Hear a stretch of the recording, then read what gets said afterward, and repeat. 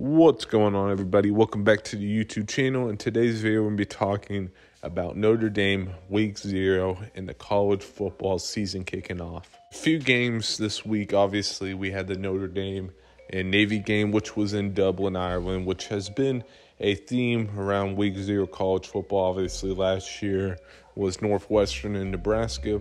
This year, it was Notre Dame and Navy. We also had the USC games. There was a few other, not so big. If you were like just a casual watcher, you probably didn't see these games, but the Ohio versus San Diego State game was an interesting one. Jacksonville State was a good game. So there was a few really good games. Obviously, USC played San Jose State, and it was pretty competitive till halftime. After halftime, USC got together, but hopefully USC gets that defense together moving forward.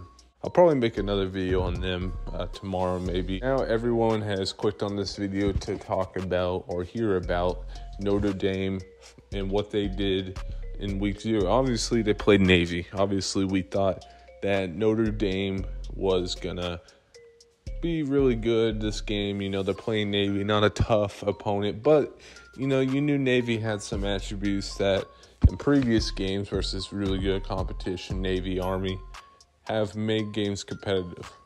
People thought that this game would be closer just because of the way that Navy plays with that option offense, like the running down the clock, but it really wasn't close. Game handled them. And I just want to talk about Sam Hartman.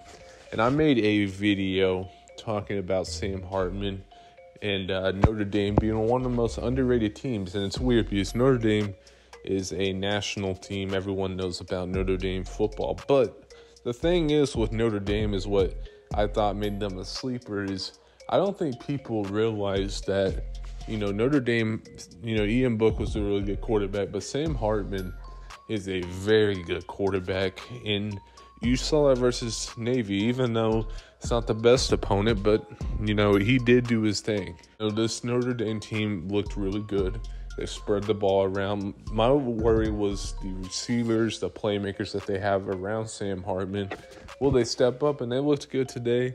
Guys were making good catches, running really good routes, and they're playing really good football. The defense, we knew with Marcus Freeman, they're going to be good. Besides this Navy game, we also had to look forward in the future.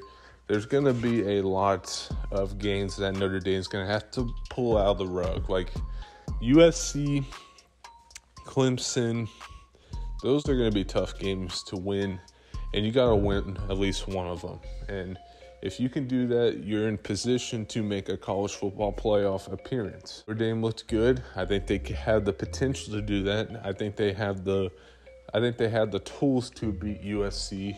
Clemson, I think, is a really tough matchup for them, but they could easily win that game too. Have to face Ohio State, and that was the last team that's going to be really difficult to go 2-1, or obviously if they went 3-0, they're going to be a top 3 team in the country if they do that. But they have a very tough schedule. It's not going to be easy.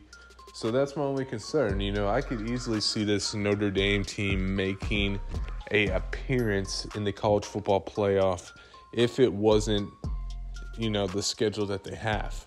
They got dealt not a good hand, but I like it though because we'll get to see Notre Dame and test them, and whatever happens, happens. But this team's going to take a big leap from the first year of Marcus Freeman. I think that should be a really good thing. Just the ability to go in the transfer portal and do what they did. I really like what they did. That's why I had Notre Dame as one of my sleepers. But yeah, I'm here, man. I think Sam Hartman's going to have a huge year. I think he's going to get drafted to NFL. I think he could be a really good quarterback in the NFL. Moving forward, Notre Dame has to stay solid if they want to compete at the highest level possible. But that'll do it for me. Make sure you guys like, comment, subscribe. I'll see you guys next video. Peace.